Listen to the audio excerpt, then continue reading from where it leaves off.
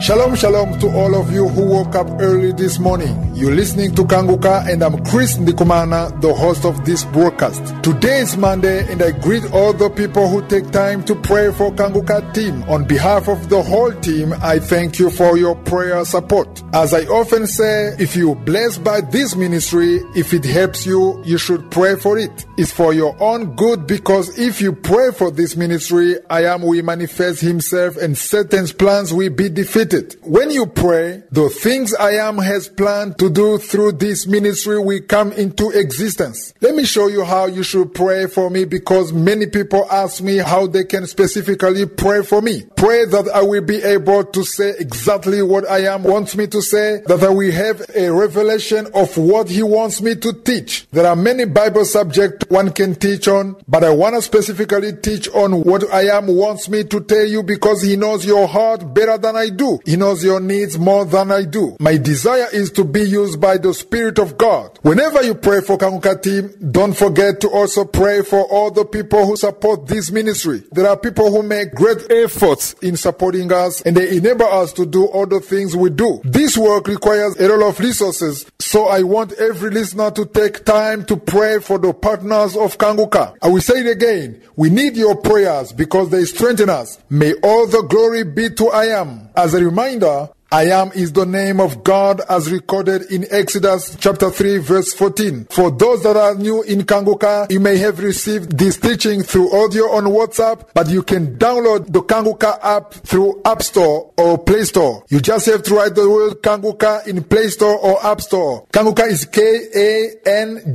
KANGUKA. Once downloaded, you will select English as your default language. As usual on Mondays, I would like to remind you about the guiding principles or the motto of KANGUKA. These three guiding principles have already changed the lives of many people. The first principle is to accept the will of God even if it's different from our own will. The second is to pray every day, and the third is forbidden to complain. Instead, we must give thanks in everything. Today, I'm going to talk about the first principle, which is to accept the will of God even if it's different from our own will. Many people find it difficult to apply this principle in their lives. Many have told me that it's very hard to accept the will of God, especially when it's different from their own will. If you were to ask anyone if they are willing to accept the will of God, the answer is always yes. It's easy to say that you desire what God wants. If you are a believer, you usually want to do what He wants you to do. As I said, it's easy to say that you accept God's will, but putting it into practice in your life is very difficult, especially if God's will is different from yours. There are things you want to do, but you realize that you are required to do things that are completely different. Another big challenge to applying the will of God in your life is when you don't understand what you're required to do, or even think that it doesn't make any sense. Humans always want to understand what they are doing, but when it comes to God's will, all we need to know is that I Am said it. It's good if you can understand it, but whether you understand it or not, you're required to do what I Am said. When I was a new believer, it was hard for me to apply in my life a godly requirement that I didn't understand. I wanted to understand everything first, but I came to the realization that we can't fully understand everything. The question we should ask and care about is, did I Am say that?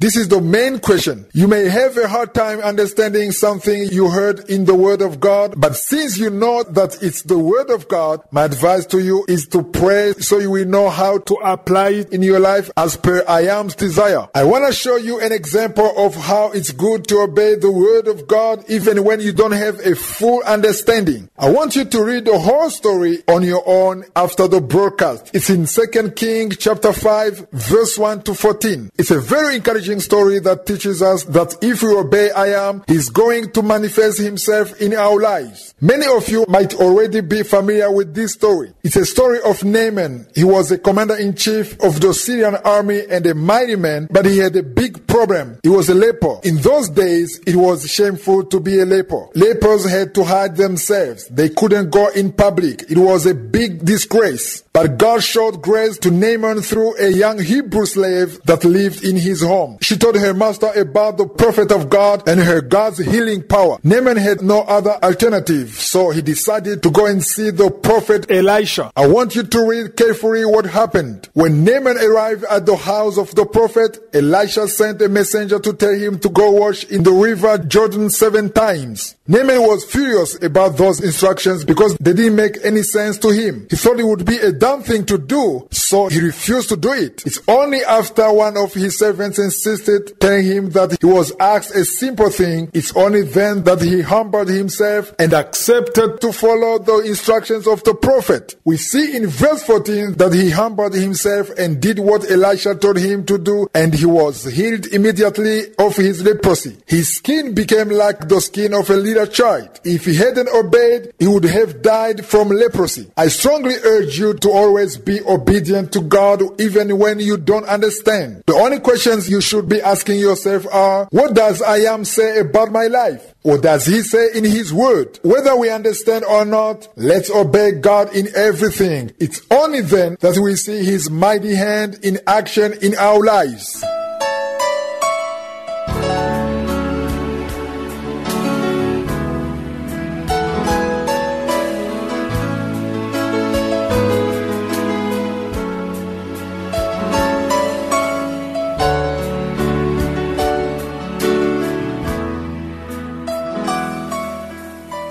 We're now in the teaching part of the broadcast, and we're continuing to learn about sanctification. I want you to know that in the Bible, going up to the mountain of God is a representation of praying. And the goal isn't just to go up to the mountain of God, but it's to go all the way and reach the top of the mountain. When God called Moses to the Mount Sinai, he called him to go alone to the top of the mountain. That's where he received the 10 commandments for the children of Israel. It's at the mountain of God that I am visited him in a very special way. God told Abraham to take his son Isaac to the mountain to offer him as a sacrifice. Elijah went to the Mount Carmel. Jesus woke up early and go to the Mount of Olives to pray. Genesis 22nd verse 14 says, in the mount of the Lord it shall be provided. That's right. Everything you need will be given to you on the mountain of the Lord. It's for this reason that when I started this teaching, I showed you Psalm 24 verse 3 to 4, where it says that the one who will ascend into the hill of the Lord or stand in his holy place has to have clean hands and a pure heart. This is why I decided to teach on sanctification. We also read in Hebrews 12 verse 14 where it instructs us to pursue peace with all people and holiness without which no one will see the Lord. So I wanted to show you today that God cared about sanctification even in the Old Testament. So far we mostly covered what Jesus said about sanctification, but we can also see that even in the Old Testament, sanctification was in God's mind. I'd like to remind the listeners of KANGUKA that the things we read in the Old Testament were a shadow of the things to come. We need to understand this as we learn about the Word of God. We have covered a few books in the Old Testament and we will continue to study more. As we go along reading and studying all the books of the Bible, we see that what's covered in the Old Testament is connected to today's life. You may wonder, how do I know that? Well, in Colossians chapter 2 verse 16 to 17, it says, so let no one judge you in food or in drinks or regarding a festival or a new moon or Sabbath. Verse 17 goes on to say, which are the shadow of things to come, but the substance is of Christ. You can tell when it's a shadow of a person by seeing the head and the arms, but you wouldn't be able to tell who it is if you don't see the person with your own eyes. The Old Testament talked about the things to come, but today we are living in the truth. So you need to read what's in the Old Testament in order to understand what God is saying to us today. Let me show you something from the law Moses gave the children of Israel. You know, there is a lot of commandments, 613 to be precise, and they are very hard to follow. Turn with me to Exodus chapter 28 verse 42 to 43. We see that God is giving instructions to the priest. In the Old Testament, God gave detailed instructions on how he wanted everything to be. The priest couldn't just eat or wear or do what they wanted. Everything they did had to be according to the law. The word of God was very specific. Look at verse 42. It talks about how the priests should have linen underwear to cover their nakedness. You might wonder why God cared about giving instructions instructions on underwear. I will explain it tomorrow. We'll see what it means in the New Testament and what it has to do with sanctification. May I bless you.